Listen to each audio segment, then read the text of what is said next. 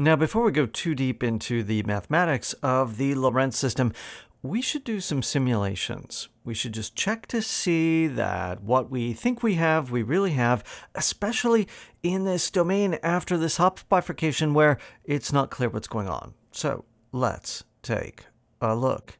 If we start off with an initial condition that's really close to that saddle point, then it follows along the unstable eigenspace. It gets ejected way out and it lands very close to one of the unstable spirals. It starts spiraling out. Everything looks normal. But after it leaves that local linear regime, it does something. It flips, and it flips back and forth, and it starts executing a really complex set of motions where it sort of switches between being controlled by the dynamics of one unstable spiral to being controlled by the dynamics of the other unstable spiral. Now, in the context of convection rolls, this corresponds to the rolls going two ways. You flip over one side, then you flip over the other.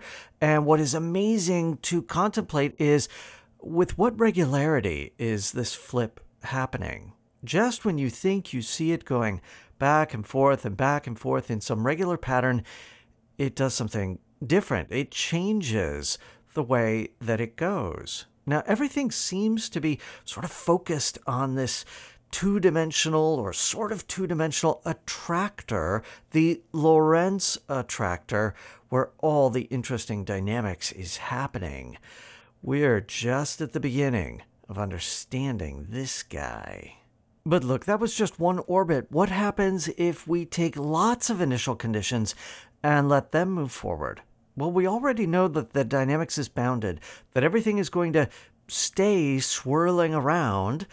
But what happens? Well, what happens as we start integrating out for longer and longer times and keeping traces of these orbits is that we see that same sort of behavior. No matter what the initial condition is, you seem to get sucked onto this attractor, this Lorenz attractor, and you're moving back and forth. You're moving around in a very complicated fashion where for some time you're sort of stuck orbiting around one unstable spiral, and then you flip over to the other side and are entrained by those dynamics for some period of time, ever spiraling, ever going back and forth. That's the Lorenz attractor.